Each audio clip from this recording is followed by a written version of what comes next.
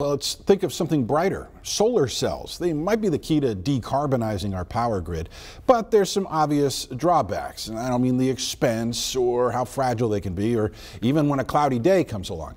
This time the issue is plants. Sean Giggy explains.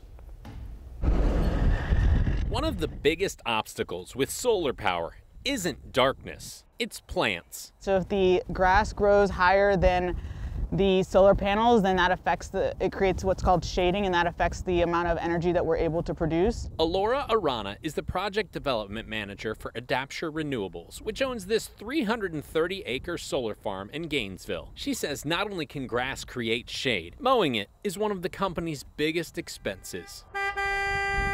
So, to lower the cost, Adapture has contracted an unlikely team of landscapers.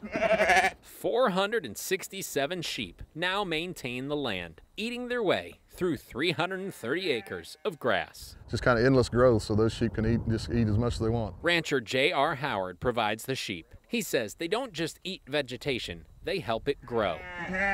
The soil's organic content has improved 300%, meaning the land could also be used for farming or beekeeping. I know the sheep would be a perfect fit for this. As expected, the flock has saved a lot of money. We have not had to bring out or do any traditional mowing on this site since they have been introduced. It isn't just cheaper, it's cleaner. No lawnmowers means no emissions, providing enough clean energy to power more than 14,000 homes. I think the sheep love it out here. I mean, it's just free food at all times, whenever you want. I think it's real nice out here for them.